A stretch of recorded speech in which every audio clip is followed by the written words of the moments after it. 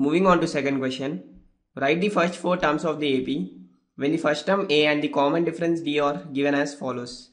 Now moving on to the solution for the first bit. Here, the first term A is given by 10 and the common difference D is given by 10 again. We know that in AP, the nth term is given by an is equal to a plus n minus 1 into d, which is nothing but here an is equal to a plus, that is 10 plus n minus 1 into d is nothing but 10 here, that is equal to 10 plus 10 times n is 10n minus 1 times 10 is 10, that is equal to here minus 10 plus 10 is nothing but 0, so we are left out with 10n. Therefore a2 is equal to, instead of n we need to substitute 2, that is nothing but 10 times 2, which is equal to 20.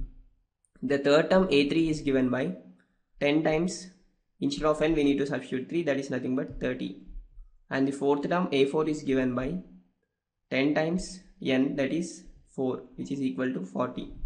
Therefore the first four terms are 10, 20, 30 and 40.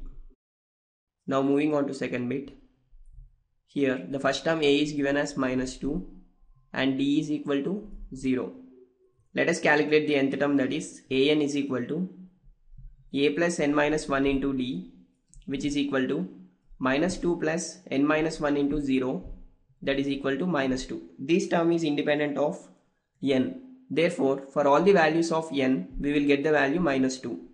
Therefore here all the first four terms will be equal. Therefore the first four terms are here minus 2, minus 2, minus 2 and minus 2.